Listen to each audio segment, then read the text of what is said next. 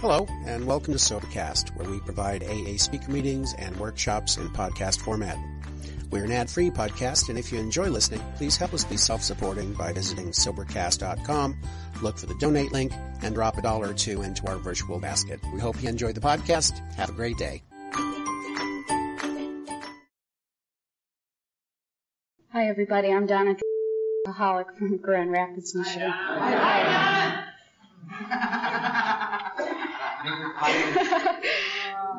I'm really grateful to be sober today and really honored to be here on this panel.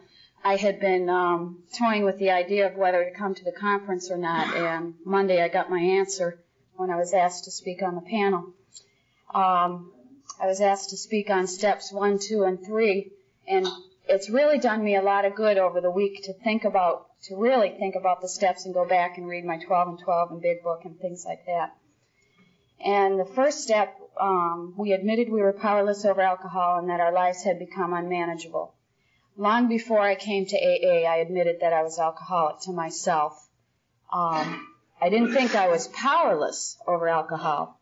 So for me, there's two real important parts of this step: the powerlessness over alcohol and the unmanageability of my life. I came to AA purely out of fear, and I had nowhere else to go. I had tried churches, and I had tried psychiatrists. I had even tried hypnotism, and it didn't work. And I got to AA, and one of my sponsors said, just keep coming back to meetings. And I went to meetings, and I admitted at my second meeting, I said, I'm Donna, and I'm an alcoholic. And I said it so that you people would like me and that I'd be part of the group. But I sat there for a long time wondering, am I alcoholic or have I exaggerated this problem too much? And as far as the unmanageability of my life, I thought, no way. I had always felt like I was in control and everything was up to me. Regardless of the fact that I was on probation at work, I was up to my neck in credit card bills because I had gotten to the point in my drinking where my paycheck wasn't enough and MasterCharge covered the rest. And my life was unmanageable. Emotionally, I could handle nothing. And I went to enough meetings. They said, just keep coming back. And I went to enough meetings where I finally believed that I was indeed powerless over alcohol and that indeed my life was unmanageable. And I started to like being sober. It took me a long time to start to like being sober. I went to meetings and I was miserable for a long time. And then they said, follow the steps in order. And so I read the next step, came to believe in a power greater than ourselves could restore us to sanity. And I looked at it real quick and I thought, well, I believe in God. I'll skip that. I'll just pop over that. And the second step in my program has been the most difficult step. Coming to believe in a power greater than myself. I had a hard time with it, and someone said, read the little red book. And in there, the thing I picked out the most was the people who have a hard time with the second step have a hard time with pride. And that was my biggest problem. I still thought that I was the one who was keeping me sober, and I thought I could continue to keep me sober, but I couldn't. And I slowly came to believe. And a woman who took me into her house when I got sober, this is also how unmanageable my life was. I was no longer capable of living on my own. And her family let me stay with them for 1.5 years. And we were talking one day about faith and stuff, and she said, I know that you don't read the Bible, but I know that you believe in a God. And she told me the story of the mustard seed. And that if you have the faith of a mustard seed and you nurture that faith, it will grow. And I could grasp that, because my sponsor had been saying pray, and I thought, oh, brother. And slowly I did that. The cliche in AA, fake it till you make it, has really worked for me. I prayed, and I didn't know why I was praying, and all of a sudden I was praying and I was meaning it. And I do believe today that AA is a power much greater than myself, because AA has helped keep me sober with the help of God, who in my life is a power greater than AA, that keeps AA alive. So, and I had trouble with the word sanity. That too for me is false pride, because I was about as crazy as they came when I got here. Today, I still have a hard time sometimes with the second step.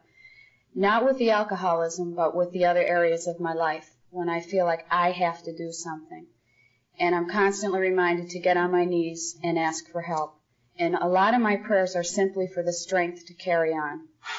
And then you get into the third step, and made a decision to turn our will and our lives over to the care of God as we understood Him. Well, it took me about a year to find a God that I understood, and people in Grand Rapids know that I looked for everybody else's God.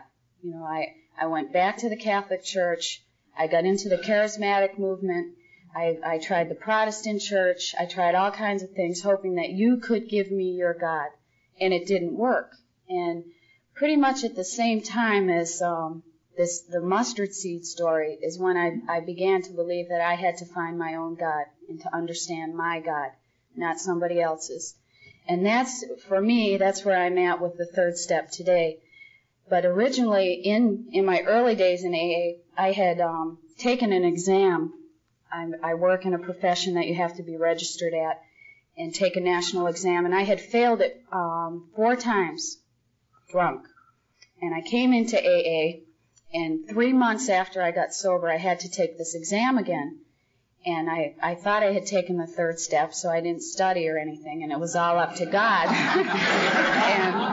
And, you know, this exam, it's 4 hours long, and there's lots of questions, and when you don't study, you fail exams. But I got there, and, you know, there were multiple choice, and I'd say, okay, God, you answer. I failed the exam.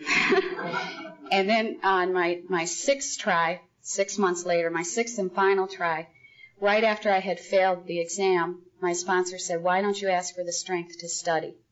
And an amazing thing happened. I studied for the 6 months for that exam, and I passed. And for me, I believe the third step, I can't just say it's in God's hands and He's going to do it. For me, it involves willingness and action. And the third step prayer in the Big Book is one of the most important prayers in my life today. I use the Serenity Prayer a lot, but on page 63 in the Big Book is the prayer that I pray the most. And I don't know how I'm doing on time. I'm so nervous I can't stand it. I got 2 worry stones today. Okay. I pray today that I let God work through me to help other people. And I'm going to close with the third step prayer that has become real important to me. And that is, God, I offer myself to Thee to build with me and to do with me as Thou wilt. Relieve me of the bondage of self, that I may better do Thy will. Take away my difficulties, that victory over them may bear witness to those I would help of Thy power, Thy love, and Thy way of life. May I do Thy will always. And for me, I believe God's will is for me to continue to stay sober with the help of AA. Thanks.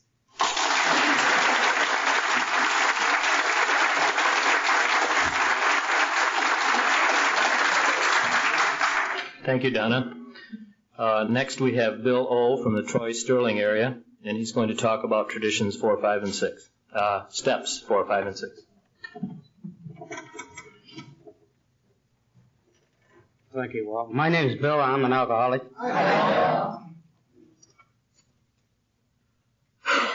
I'm a firm believer that today that I'm going to be on shaky ground if I don't take the 4th, 5th, and 6th steps. The 4th and 5th.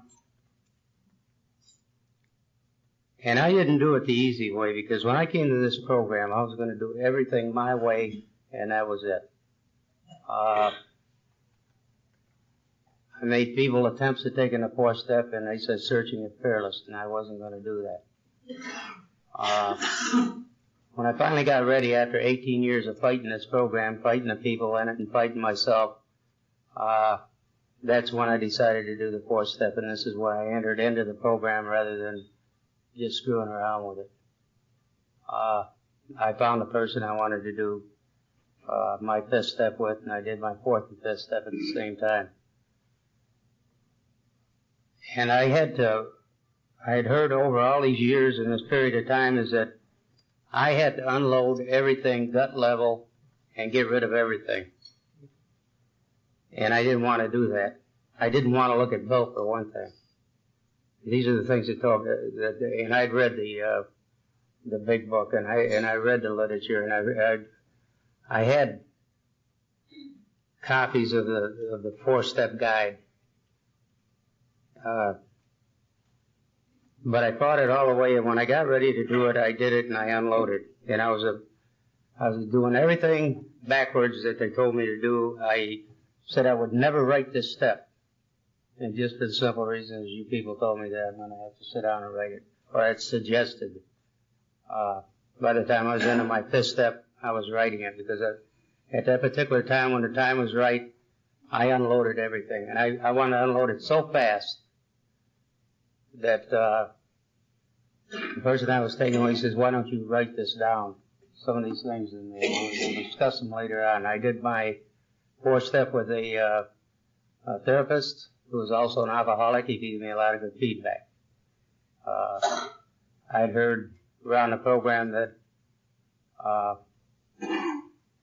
in order to get on past the 5th step, that I was going to have to do these things, and that's where I was at for all these years. I was on the 1st half of the 1st step, and that was it. When I finally got into the 4th step, doing the 4th and the 5th step, is that this started removing all of my preoccupation with myself, all of the past and the future. And this is where I was exactly at. I was worrying about what had happened and what was going to happen, and no today.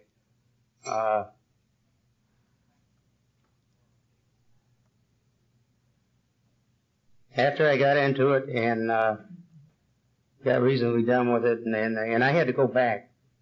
I had to get rid of all the resentments I had. They said this would be the number one thing that you better get rid of, is the resentments that you're carrying them around in you, and they're killing you. And I had resentments against people, dead and alive. I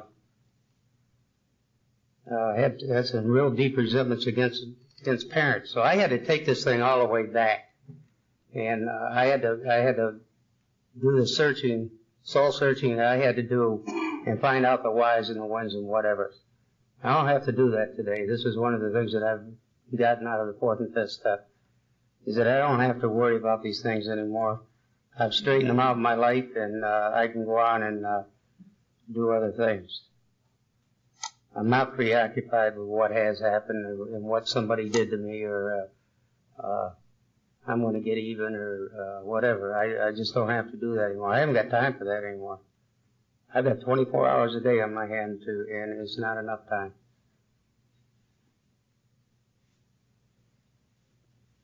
This is where I started getting involved in the program. It opened the door for spirituality. I had to go back after I took this 4th and 5th step, and I had to look at that 2nd and 3rd, because there was no room for any of that. And I didn't believe I was insane, even though I had a lot of problems.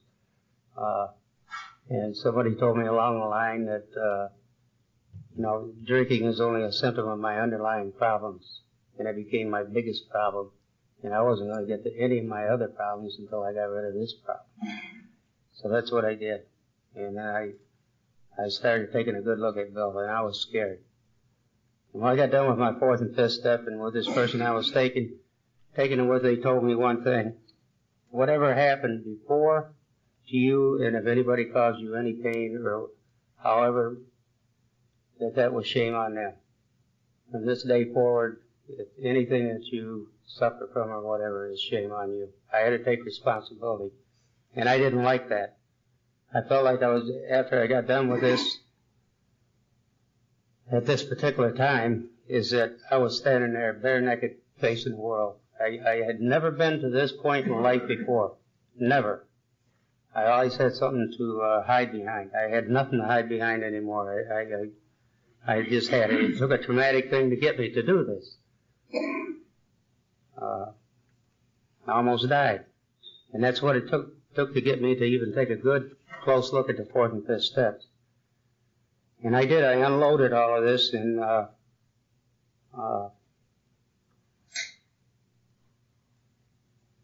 these things, and I had a lot of defects of character. I had these resentments. I was a very angry person. I had all these things. Depression. These are when a lot of these things started going away. And as I got into the other steps after this, and then going back and looking at 1, 2, and 3, and saying, hey, my life is unmanageable, and I came to believe in that higher power. And today my life has totally changed. I do, and this is a changing point in my life where I do everything for a totally different reason than I did before. Everything I do. You couldn't get me to do anything unless I could see some kind of reward for it. It didn't have to be monetary, but I'm going to tell you one thing. Somebody would pay for anything that I've done for them in some way. I don't have to do that anymore. I feel free, and this is where they give us the promises and the freedom that I've got now. And I like what the speaker said last night about nobody can live rent-free in my head. The whole thing out of all of this, and this is where I got my start, was in that 4th and 5th step, is I get to be me today. And that's the biggest success story of the year. Is I get to be me. I don't have to be anybody. I don't have to emulate anybody. I don't have to, let anybody, like he says, to live in my head, to control my life.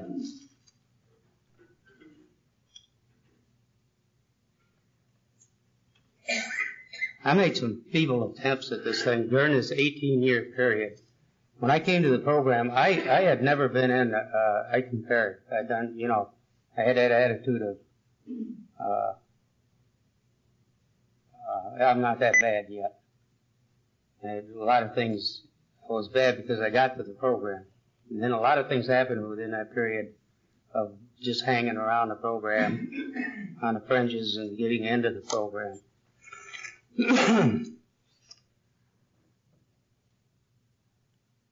I bought every guide that they had available for the 4th step.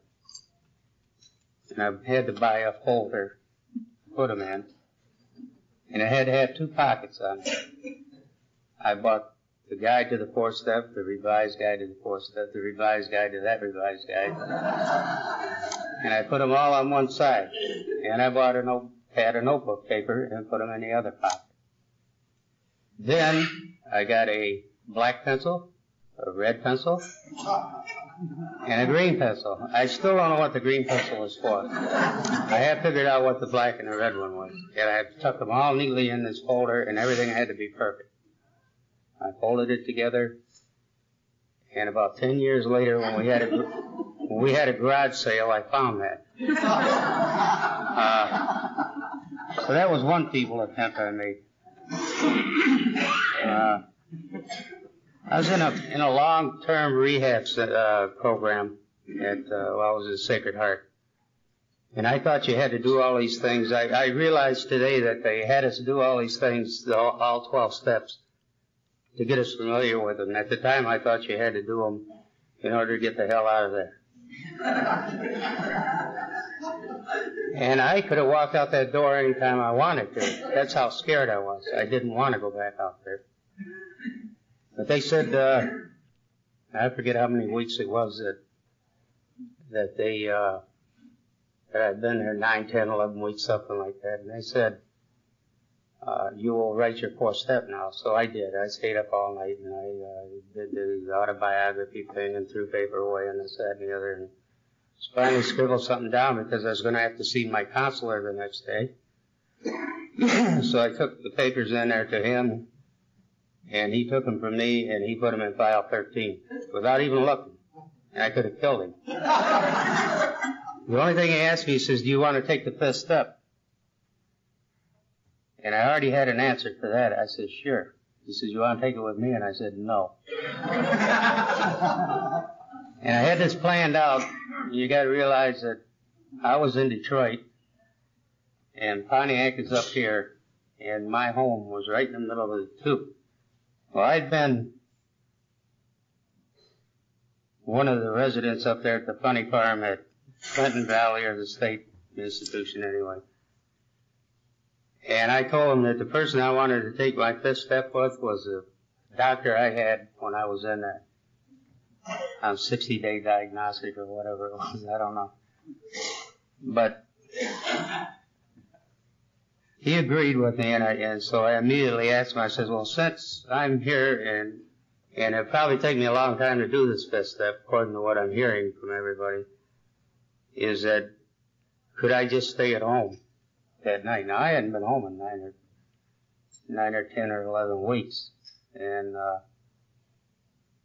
things had calmed down at home, and things are going along pretty good, so I figured I'd get home. And he agreed. I didn't quite understand that, but anyway, in order to keep it honest, because I was very honest at this point, I went out to that state institution and I talked to that doctor. Now, I have to explain this doctor to you. He is fresh over from China, Dr. Yang. Couldn't hardly speak a word of English. Him and I got along fine.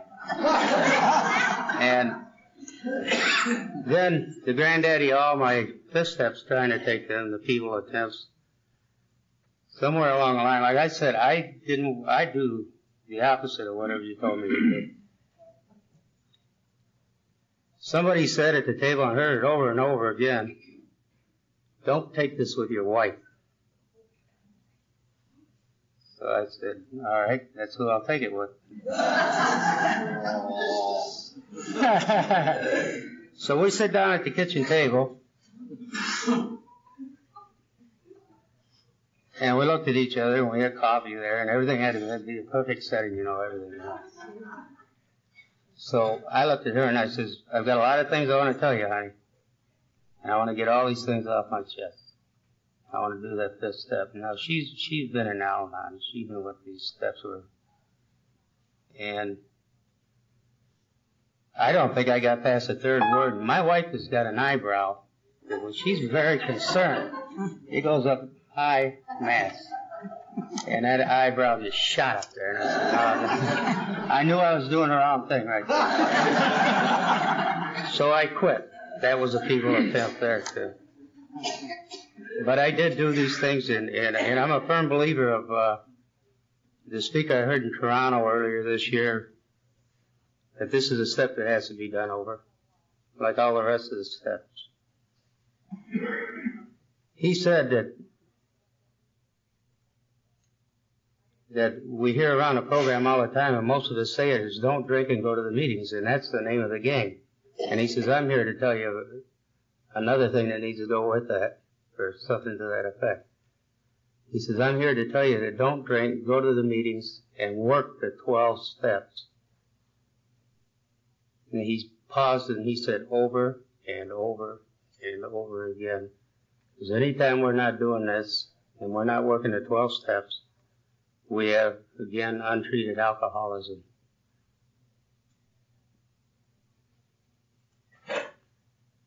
I lost a lot of sleep last night. This is the first time I've been up in front of anybody at a conference. And especially the 75,000 of you that are sitting out there right now. This is a first for me. And I have to go through a lot of anxiety when something new comes up in this program. I got involved in service. And in the GSR is my involvement today. And this all stems from right here at the fourth, fifth, and sixth step. Because this is where it started for me. And like I said, I had to go back and pick up on those others because then I knew. And when Peg asked me if I would fill this spot, I said, sure, anything, Peg. So you got anything in Chicago? That's next month. I do a lot of joking around, but I'll tell you, the program is very serious to me. I wasn't a very serious person all my life, and got me into a lot of trouble. My sponsor today, the one I have at the present time, that was another thing. During that 18 years, I had a number of sponsors, and I fired 95% of them because they wanted to talk about programming. You got to do this and you got to do that. The sponsor I have today, he says, you show me a person that will listen to the program of Alcoholics Anonymous, and I'll show you a person that can get the program and live a better life. And this is a house cleaning. We we don't have any room inside us for new things if we don't clean that house out. I am not preoccupied with all those things today. I think my time's about up. Thank God. I heard yesterday, I think it was at that hot potato thing. I'd never been to any one of them before. And I heard just exactly what I needed to hear in there. The guy said, I spoke at a panel at a conference one time, and I froze up and couldn't say a word. And I thought about that all day yesterday. And my problem today is that sometimes it's hard to get started, but then I don't want to shut up. But I'm glad that this is a thing that I've gotten into now, and I want to thank everybody for coming this morning. Like I said, all 75,000 of you. And I thank you all. I thank the rest of the panel. Thank you.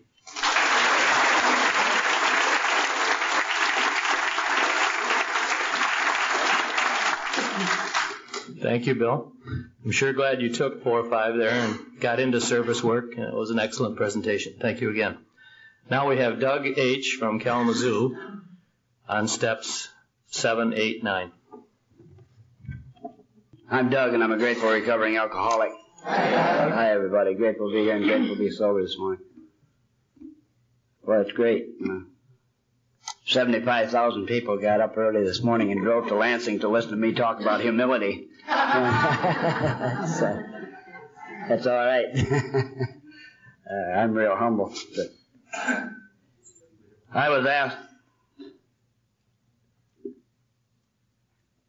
to be on this panel several months ago, and at the time I thought, well, great, it's about time that I got more involved in service work, and gives me plenty of time to get prepared and all that. So, of course, a couple months went by and I still hadn't done anything, and got down to the last couple of weeks,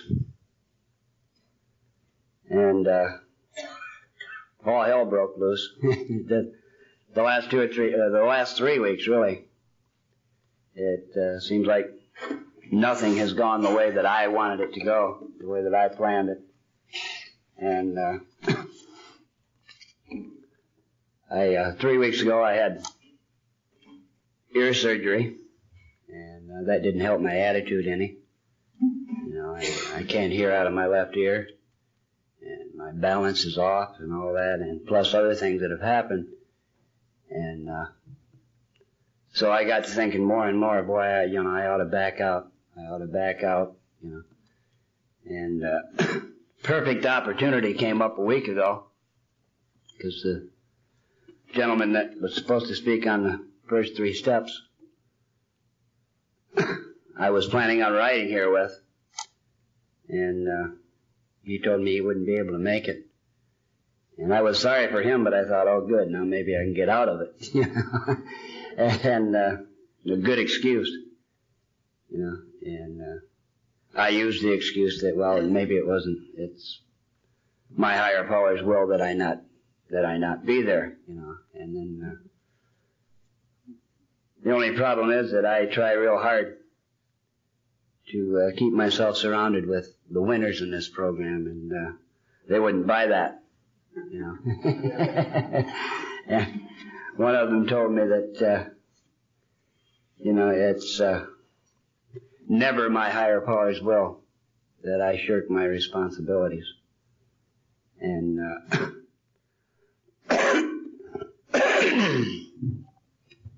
that this is a responsibility that I should be here. And so I had to make a half attempt anyway to find another ride, and for 2 or 3 days I asked around to different people who I knew weren't coming. And then someone told me that we're supposed to be willing to go to any length. And that's true. And so I at the last minute, the last couple of days, I'd really been asking around trying to find a ride here, and none of it seemed to pan out. And then the night before last, I called a gentleman and didn't get no answer. I called for 3 or 4 hours and didn't get no answer. And the next day, yesterday morning, I called, and his roommate said, well, I think he already went, and I thought, well, yeah, maybe it isn't God's will that I be there, But about 4 o'clock yesterday afternoon, my wife said, you better try one more time. And I tried, and he was home, and I'm here. So it wasn't God's will that I missed this today, but I sure made an attempt. And I'm also going to have the chance to practice these steps that I'm talking on today, because I had to get humble and ask my higher power that, if I was meant to be here, that a ride be given to me. And also I really didn't prepare until late last night. And so if it sounds like I'm reading some of this, I am. And so I have to make my amends for that. But the 7th step is we humbly ask Him to remove our shortcomings. And in the 2nd paragraph of page 72 of the 12 and 12, it says, for just so long as we were convinced that we could live exclusively by our own individual strength and intelligence, for just that long was a working faith in a higher power impossible. This was true even when we believed that God existed. We could actually have earnest religious beliefs which remained barren because we were still trying to play God ourselves. As long as we placed self-reliance first, a genuine reliance upon a higher power was out of the question. That basic ingredient of all humility, the desire to seek and do God's will, was missing. When I finally admitted that and accepted that I was powerless over alcohol and my life was unmanageable, it wasn't hard for me to become humble enough to admit to my higher power that I couldn't handle it all by myself, and to ask for His help. But I felt that if my life was unmanageable because of alcohol, and now that God had removed that, that everything else should fall into place and I should be able to handle the rest, the everyday problems and everything all by myself. And as long as I had this attitude, my growth was real slow, if not non-existent, in this program. It took several incidences which I had no control over before I was really ready to admit that all areas of my life was unmanageable and that I couldn't manage it without the help of my higher power. And I had to admit that self-will and self-reliance wasn't going to get it. Finally realized that any strength or intelligence that I had was a free gift from God, and nothing that I had done of my own free will and nothing that I got of myself. And not until I could admit this to myself could I have enough faith to say that I can't do it. You can. And please remove these things that are standing in the way of a better relationship with you. Walking around muttering the serenity prayer whenever I'm in a tough situation, or laying in bed at night and thanking my higher power for another day of sobriety is not enough for me.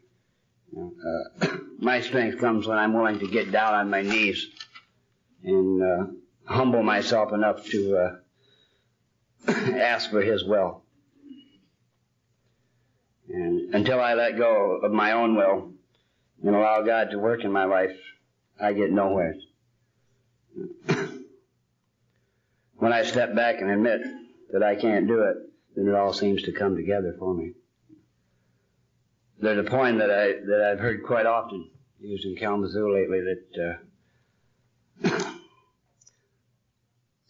that really says it for me, and that I'd like to share with you now. It's titled Let Go and Let God. And it goes, as children bring their broken toys with tears for us to mend, I brought my broken dreams to God because he was my friend. But then instead of leaving him in peace to work alone, I hung around and tried to help with ways that were my own. At last I snatched them back and cried, how could you be so slow? My child, he said, what could I do? You never did let go. And a lot of times I'm unwilling to let go of things and allow my higher power to work in my life. But when I finally do, then things do come together for me. Step 8 says, made a list of all persons we had harmed and became willing to make amends to them all. I had a real hard time with this step because I felt that there were a lot of people that had done me real injustice. You know, and whatever I did back, they deserved. And so why should I apologize?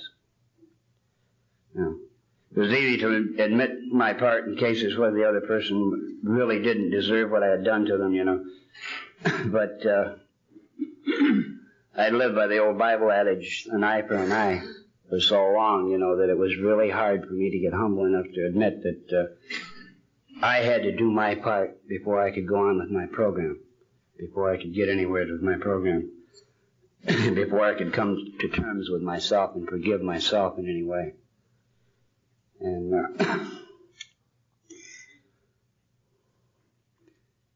this took an incident where my younger brother,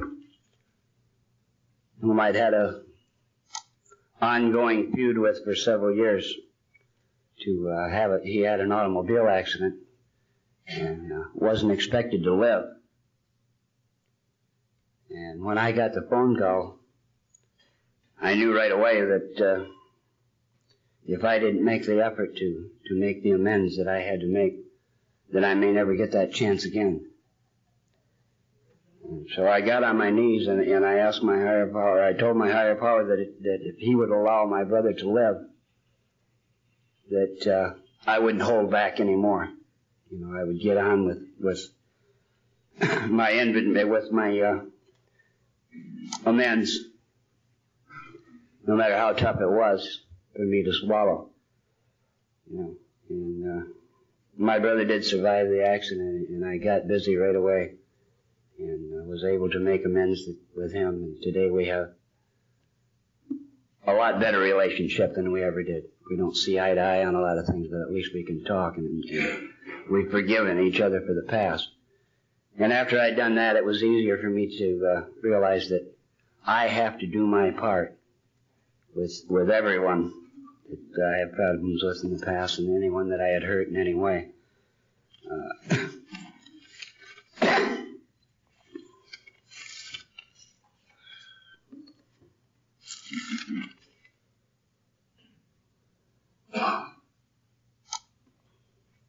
Step 9 says, we made direct amends to such people wherever possible, except when to do so would injure them or others. I make my direct amends to my family and close friends on a daily basis, I think, by trying to live this program to the best of my ability a day at a time. But it was necessary for me to go to these people and make the effort to tell them that I was sorry for the things I had done, except in cases where somebody would get hurt, you know. And I feel that in some incidences that, except when to do so would injure them or others, I'm one of those others too, you know. And if it's going to cause me a great deal of harm and get in the way of my program, in some rare cases, then I think that this should not be done. But also, you know, it's real important for me to make the effort to contact those people that I don't see and to admit my wrongs to them, you know. And in most cases, I found out that the outcome wasn't near as bad as I thought it would be.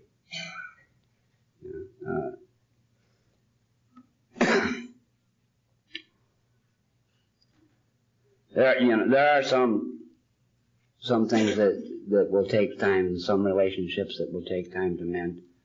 And there are others that maybe it never will happen. But the important thing is that I make the effort and that I forgive myself. You know, and I couldn't go on with this program. I couldn't get anywhere until I could learn to like me and to forgive myself for some of the past and accept that it was a part of the disease, and that if I don't live in that way anymore, then I am making amends. And all the time I've been in this program, you know, I've been in a lot of meetings where the promises have been read and discussed, you know, and it wasn't until recently that I really realized, you know, it takes a while to sink into this thick skull of mine that the promises are a part of the 9th step. And none of these things that are in the promises really began to happen for me, you know, until I made an honest effort to work this step. And in closing, I'd like to read those promises from page 83 and 84 of the big book. We are painstaking about this phase of our development. We will be amazed before we are halfway through. We are going to know a new freedom and a new happiness. We will not regret the past, nor wish to shut the door on it. We will comprehend the word serenity, and we will know peace. No matter how far down the scale we have gone, we will see how our experience can benefit others. That feeling of uselessness and self-pity will disappear. We will lose interest in selfish things and gain interest in our fellows. Self-seeking will slip away. Our whole attitude and outlook upon life will change. Fear of people and of economic insecurity will leave us. We will intuitively know how to handle situations which used to baffle us. We will suddenly realize that God is doing for us what we could not do for ourselves. Are these extravagant promises? We think not. They are being fulfilled among us, sometimes quickly, sometimes slowly. They will always materialize if we work for them. As I try and work this program to the best of my ability, a day at a time, I've realized that many times through the past few years, those promises have come true for me, you know, and it's maybe not on a daily basis, but I am beginning to feel that this program is working for me, and that some of these things that I thought when I first heard the promises, you know, for a while, man, I can't even imagine those things ever happening for me. You know, I can't ever even imagine ever having those kind of feelings. And today it happens. And it's because of this program and because of you people that I am sober and happy today. Thank you for listening to me. And now we have Frederica to cover steps 10, 11, and 12 from Lansing. My name is Frederica, alcoholic. Very grateful to be here and to be sober. And Doug, I'm glad you read those promises. You know, they are materializing in my life today, sometimes quickly, sometimes slowly. And I know it's all the result of these steps. On the 10th step, continue to take personal inventory, and when we were wrong, promptly admitted it. The continuing of my personal inventory has been going back and looking through and practicing the principles in those first 9 steps. You know, have I continued to admit that I'm powerless over alcohol, that my life has become unmanageable? Have I continued to come to believe that there is a power greater than myself? Have I made that decision? Have I written that 4-step inventory and shared it? You know, have I asked that my defects be removed? Have I become willing? You know, have I become willing to make amends to those people? And have I made that list? All those things are part of the continuation process in my life. You know, recently I've had an experience with coming to believe something else again. And knowing that I was going to be talking on the 10th, 11th, and 12th steps, I became very aware of what those meant to me and how I practiced those principles. And during the course of continuing to take this inventory, it dawned on me that during that inventory, it tells me what I need to do, which step I need to go back and concentrate more heavily on. I try to practice these principles on a daily basis. But sometimes it's necessary for me to sit down and write out another 4 steps. Those resentments continue to occur in my life. And I found was told the other day that as long as I continued to live, those things were going to continue to happen. So I have to continue to write 4 steps. I have to continue to take those inventories. And I have to continue to, ask for my defects to be removed. Sometimes I can get off into a task of trying to remove my own defects of character. Sometimes I can just get in this little hole and I can continue to fight and continue to try to climb out. And taking an inventory, as is suggested in the 10th step, will bring to light that I can't do it. I need to ask God to remove those defects of character. And I just have to continue on that. And I had a recent experience that just really sticks out in me in terms of the 10th step and someone taking an inventory and coming and sharing with me that he felt that he was wrong and admitting it to me, when I had put in my mind that when I went to Belding, I was going to say to this gentleman who I was rather terse with at a service meeting that I, could have been a little more gentle with my voice. The message was what it was, but the way that I communicated that was not a very nice way to do it. When I went to Belding to the workshop, he came up to me and he made an amend, and he said that he was taking the 10th step. And it really works that way. And I'll never forget it. I just, it's what this program is about to me, seeing people practice these principles. The promptly admitting that we're wrong, for me, that promptly is I need to admit to myself first. I need to promptly admit to Frederica that I am wrong. Self-deception is the exact nature of my disease. And I can tell you and promptly admit to you that I'm wrong. But when it comes to admitting to Frederica, that's a different story.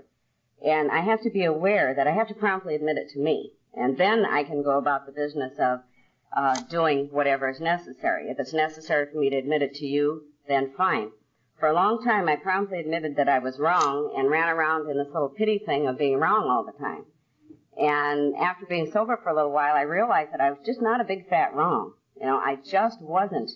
And that I wasn't wrong all the time. So I had to learn to practice these principles to keep from having that attitude of being wrong all the time. And I continue to work on that. This 11th step, sought through prayer and meditation to improve our conscious contact with God as we understood Him, praying only for knowledge of His will for us and the power to carry it out. After taking this inventory, then it's time for me to sit down and seek and pray. And, I discovered very early that I had to have a God as I understood Him in my life before I could seek Thanks for through prayer and listening. I hope you meditation. enjoyed the podcast. And, Sobercast I had is it all ad-free, backwards for a while. I and we'd like to decided I help was in going to order to seek through keep it prayer and that way. meditation So if you'd like to when I help really us be didn't have self-supporting by pledging $1 to a a month, God in visit my life. It Sobercast.com was a rather and look for the confusing time donate for me. links. Thank you very much. There was a sense of comfort to me when the fog began to lift in my life. And I realized that it was okay for me to pray. It was okay for me to talk about God in my life and my relationship with God, because that had never been okay. I was raised in a very strict Catholic home, but we never talked about our relationship with God. We didn't know about this loving God that I have come to know since I've been in this fellowship, and never talked about it. You were some kind of fanatic. I can remember my mother saying when I was a child, telling me not to read the Bible, because my extreme personality would take everything out of context and just go crazy. And it was a forbidden thing for me to do. And I couldn't talk about that. I couldn't tell people that, there were times when I hurt and I wanted to talk to God, but I was afraid to talk to God, even afraid to acknowledge such a God existed, because I felt like I was going to be doomed for everything that I had previously done. But today, you people taught me about this loving God as we understand him, and this loving God who shows me on a daily basis what his will is for me. And, you know, I struggled a lot with God's will for my life, and I have a loving sponsor that pointed out to me that this step continues on to say the power to carry out what God's will is. You know, somebody earlier talked about God does for us what we cannot do for ourselves. And that power, you know, I don't get it because I decide one day I'm going to go out and get a bag of power, and then I'll have the power to carry out God's will. You know, I get it simply because it's a promise to me. You know, it's one of those promises that Doug talked about in the big book, that God will give me the power to carry out his will. You know, I don't have to be in this total isolated world just struggling to be good, whatever good means, and that he is going to give me a sense of power. You know, this powerlessness over alcohol gives me my power in my relationship with God. And on the 12th step, having had a spiritual awakening as a result of these steps, we tried to carry this message to alcoholics and to practice its principles in all of our affairs. You know, I firmly believe that my spiritual awakening has come about as the direct result of these 12 steps. But you know, I had some spiritual experiences very early in the program.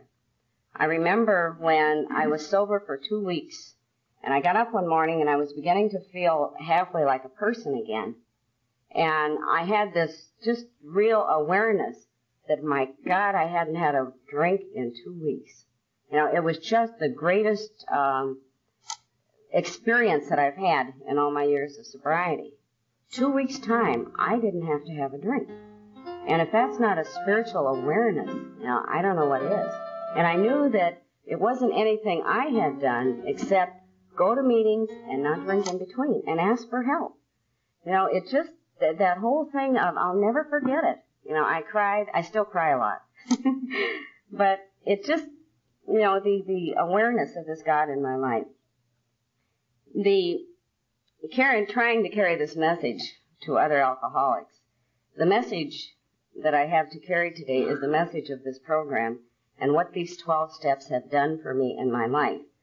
You know, I do a lot of what is referred to as 12-step work, and I'm not. A few years ago, Holly M. told me that I was running around and doing a lot of 12-step calls, and I was sponsoring people and doing all this stuff, and she said to me, Frederica, the reason that you have to do that is because you have a lot of defects of character.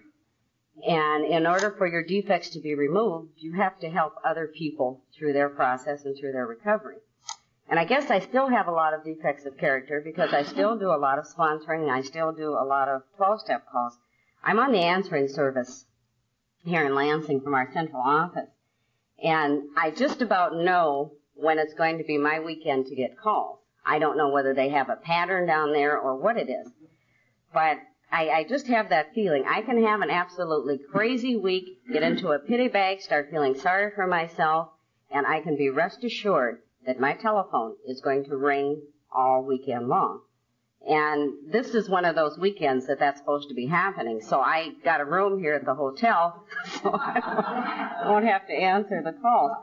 But, you know, I have to pray for the willingness on that, because when that phone rings, I know that somebody needs help. And I'm not always willing. And sometimes I'll say to the woman in the answering service, I'll say, well, do they need somebody to come and see them, or do they want to talk to somebody, or what do they want? And, you know, I heard myself saying that at one time, and I thought, my God, Frederica, right then being able to stop and take that inventory and look at me and what I was doing and what I was saying, and realizing that, you know, all I had to do was pray for the willingness. Whether I wanted to or not didn't make any difference. But if I took time and said, God, help me to be willing to do whatever it is that you want me to do when I answer this call. And it just makes things a whole lot easier. You know, I found out that I haven't had to clean up any vomit in a while. And in spite of treatment centers, you know, I'm one of those people that usually ends up in a situation where somebody does dumb things and I end up, you know, cleaning up. I don't like to do that. But it's a message for me that I have to be willing to do that. I am so grateful for this gift that you people have given me just so grateful for it. And, you know, when they were reading how it works when I first came into the program, and they talked about being willing to go to any length to maintain our sobriety, I thought any length at that time meant that I was willing to walk, 7 miles from my home to a meeting when I had too much pride to pick up the phone and call somebody and ask them for a ride, or doing all these other kinds of things. And I later found out that the willingness to go to any length means my willingness to be of maximum service to God and my fellows. And it doesn't necessarily mean going 7 miles. My willingness to pick up that phone and call and ask for a ride. I have a car today, and I can actually drive that car, and I can see, and I have reflexes and all this stuff that I didn't have at the time I came into this program. And things continue to change. And the practicing these principles in all of our affairs, I struggled with principles. I am an analyst by profession, and I needed to know what the principles were. And it took me a long time to try to figure out what the principles of this program, what are these principles? What does that mean? There's 12 steps, but what are the principles? And I was in a meeting once, and this person was talking and said something about the principles of this program are honesty, open-mindedness, and willingness. And I thought, gee, if I try to practice those in all of my affairs, my life is so much better. And, I found that it also makes the lives of those people around me much better. I'm just really grateful to be here this morning and to be sober and to be able to share. For a long time I didn't feel like I had anything. And I gave a talk in Jackson a few years back, and I said something about, well, I don't know if you got anything out of what I gave or not, and I didn't have much to share. And this gentleman picked up the big book and read on the page 164. And it reminds me that if I have one day of sobriety, one moment of sobriety that I can share with someone else, and how I am learning to live without the use of alcohol in my life, then I have something to give away. And today I continue to learn to live without alcohol. And I just, there really is for me today joy in living. There really is. And I never thought I would see that. I didn't want to live and I didn't want to die. And I thought I was going to be doomed forever to be in the situation that I was. But through practicing these principles and trying, and I try on a daily basis, I have to pray for willingness on a daily basis, and have to pray to be willing to share with you people, talk to you people, and realize that it is unconditional love that you give me. I was reminded again this morning that there's nothing that you can do wrong in this program. And I need that reassurance. I used to have a tendency to be a perfectionist, but I think some people kind of calmed me down a little bit on that and telling me that was my ego and pride getting in the way. But I'm just really grateful to be here and to be sober. And, it looks like 75,000 people out there to me this morning. Thank you.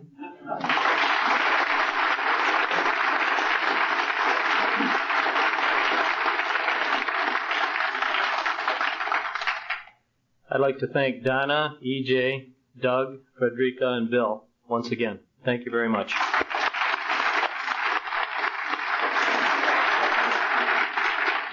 For those of you that care to, you can join me in the Lord's Prayer. We'll close this meeting.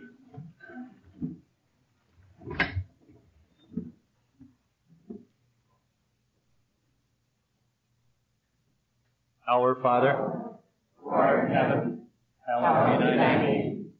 Thy kingdom come, thy will be done, on earth as it is in heaven.